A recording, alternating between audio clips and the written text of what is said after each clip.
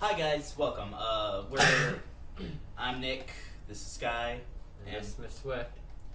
and we're from the Gage Road Gamers. Today we're doing this little vlog type thing to just kind of say, me and Sky now love paintball. Today being May 5th, Cinco de Mayo, we went with one of our teachers to go paintballing for a kind of out of school project where we reenacted D-Day with paintballs. My God, we got obliterated. It's not just any D-Day, Omaha, because let's face it. I either way, it's D-Day. They all push down the things and they all From my experience on the D-Day, it's like first group went down, they just got shot off, and you just seen them run away, and it's just like, oh crap, I don't want to do this. Next group comes up, and the same thing happens. Like, I really don't want to do this. And then we came up, and we dropped the gate thing, and we just got annihilated. And my back got shot up, my arm got shot up, legs did everything. It was just. I got hit in the head, and the funny thing is, picture's gonna be right here over Mr. Swift's face of what it looked like a couple hours afterward. But what happened was I got hit in the head because the owner of the paintball place was using red paintballs, where we thought everyone was gonna be using these like white colored ones. Well, after I run off because I got hit and then like got hit 5 times in the back, I bring my hand up to my head and feel that my hair's wet, and I'm like, oh, it's just paint. Bring it down, all red. I was sitting there freaking out, thinking that I was like bleeding from the head. But I reassured him that it was just paint and calmed him down a bit. Barely. But yeah. Honestly, my opinions on paintballing, so much fun, it's so addicting. But it did sting, but it felt so good afterwards. Okay. But it may sound like, reenacting it. Oh, that's so easy. All right, let's show them the scenario. All right. You got 12 teachers in 2 large buildings, like 2-story buildings. Now this was like really stupid in my opinion. Just a group of 8 students at a time. Every single person got shot 5 times or more. And that was before the gate probably even dropped. And this is a small gate. People have to crouch, and they're still exposed. But it was terrible. Absolutely terrible. Fun as all hell, but still. Sucked. Something I wouldn't want to do is go into D-Day. And I mean, the teachers teaching about it in school, you're just like, oh, people died, big whoop. But when you're put in that situation and you get shot up by paintballs, and then you think back to, oh, these guys really burned. Pain is just, you finally get somewhat about the war and what these people had to go through, which is, to me, a cool thing, except for being shot up and then running back, getting shot in the back. Well, remember, in the real war, you wouldn't have been shot in the back because you had been dead the first time. Exactly. But all in all, it was a fun time. We spent 3 hours there after the first D-Day reenactment. We did Civil War type paintball where one side would shoot, the other side would shoot, and then you'd take a step closer, and you'd basically go until you wussed out. So there was no like, oh, I'm out. No, you bit yourself out.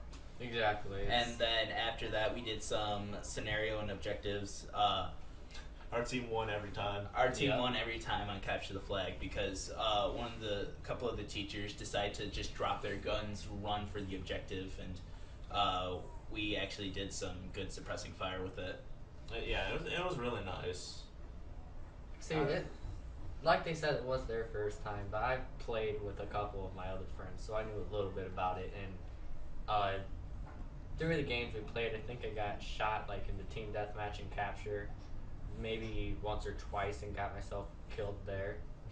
But the one I was really angry about was when I was in one of the buildings and one of the people on the other team point blank shot me right here from the window, and it hurt a little bit, but I was just like, all right, I'm gonna do next round. It's, you know.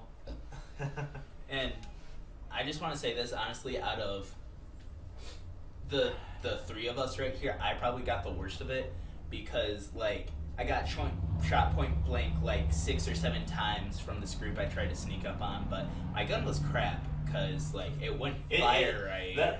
Okay, so why? Okay, this is just a quick question. Why would after the first failed shot would you not run back behind cover? Because like I was just standing there like crap. Like as soon as that first shot failed, they were on me. But by the way, at this point in time right now, pause for like 5 seconds. We're going to be showing you pictures of my welts because they are the worst. How? And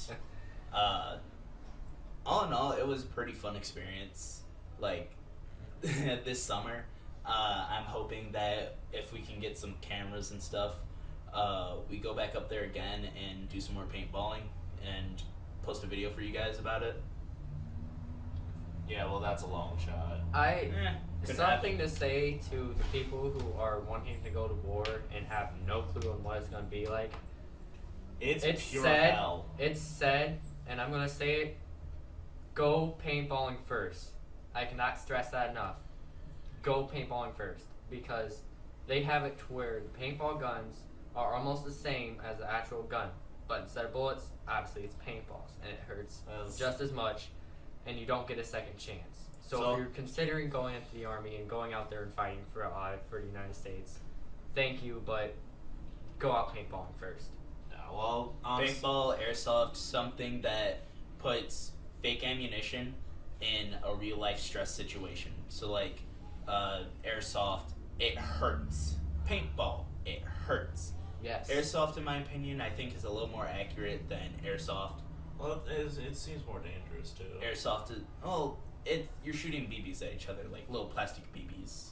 I mean, yeah, but still, I'd much rather have the paintballs because at least with that doesn't have any chance of going through your skin. Well, it has a chance of breaking it. The BBs don't either. They don't? They don't. They're not metal. They're just like little plastic things, and the airsoft guns don't really have the muzzle velocity to actually break skin. Okay. I mean, it hurts. I didn't know like the muzzle velocity, how fast they run. Even so, plastic can still go straight through you. Well, yeah, but given a good opportunity, the muzzle velocity isn't that good. But all in all, today was a good day except for the D-Day because, like I was saying, everyone just like going out there getting shot up and then running back, and then it's your turn to try moving up. No. If you get shot at, and you're running back, and you can feel the paintballs hitting you in the back and in the legs and everything. You're just wanting to get out of there.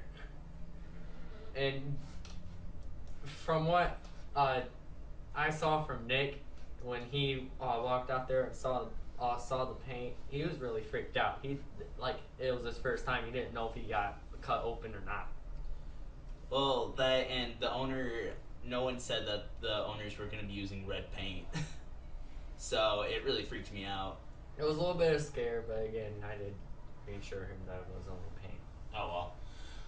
All right, so that should bring this vlog to an end. Thanks, guys. We'll see you later.